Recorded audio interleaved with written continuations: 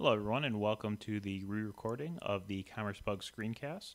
Hopefully the audio levels will be a bit more sane this time. This will also cover features in commercebug 1.2 which was just released.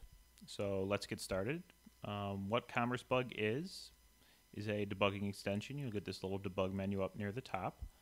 You may turn this debug menu on or off through the administrative console. There's a commercebug section. You just show debug menu right there.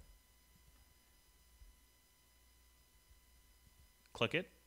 It'll open up.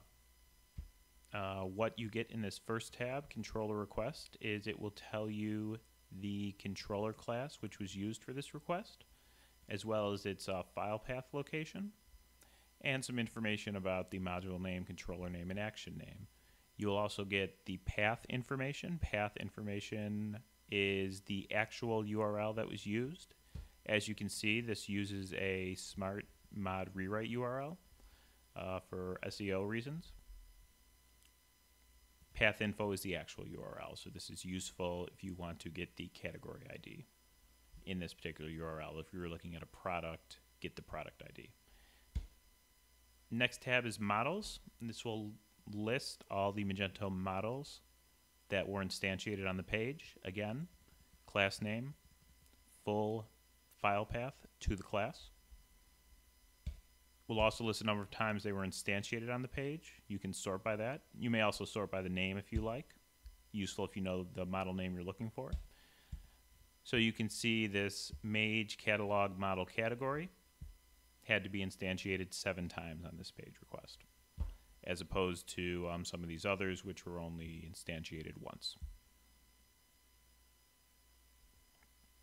Next is collections. This is new in commercebug 1.2. If you're not familiar with collections, collections are like PHP arrays, but they are objects, and they always hold model classes. It's how you can think of it as a result set. Again, you will get a class name, a path to the class file, number of times it was instantiated, and you will also get a list of which model is actually inside this collection.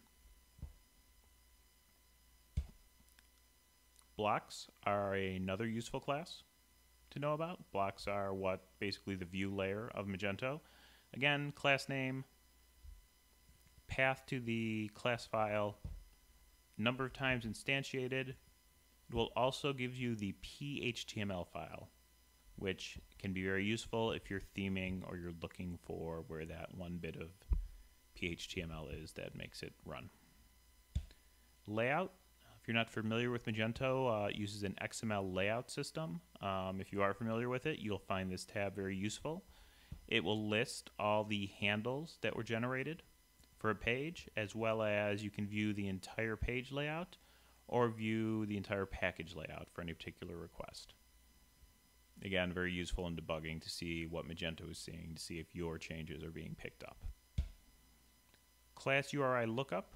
If you go back to the collections tab, Magento identifies models with this URI-like string. What this does is you can paste it in the URI string in there and find out which model that resolves to. URIs are also used to identify helpers and blocks, and this will list again what the class it resolves to, and it will actually attempt to instantiate the class so you can find out what it's actually resolving to. That's because Magento uses a factory pattern when it's instantiating these classes, and sometimes the values are overridden. So this can be very useful to see if Magento is picking up your overrides. It will also work backwards, where you can paste in the class name and find out this is the URI it resolves to. You can also say, I only want to see the model information, or I only want to see the block information, etc.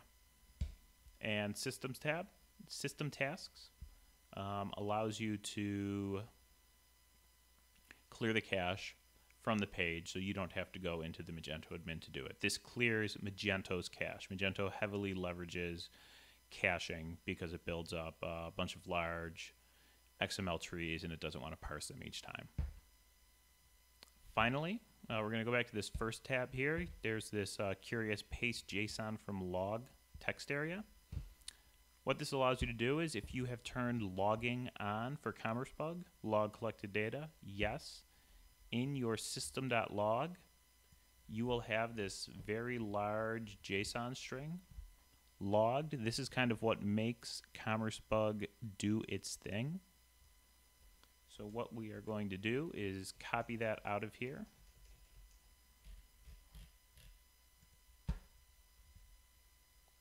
Got it.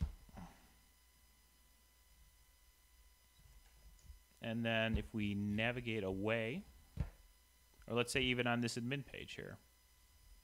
So right now we're looking at, this is showing what's going on for the admin request. If you paste the JSON from the log in this box and click render into tabs, we now get the information that came from the log. So this can be very useful in debugging Ajax or, like the one-page checkout, things that aren't necessarily going to render to the page, but you still want to find out information about the request. Thanks for watching, and enjoy your extension if you decide to purchase it, which you should, because it rocks. Thanks a lot.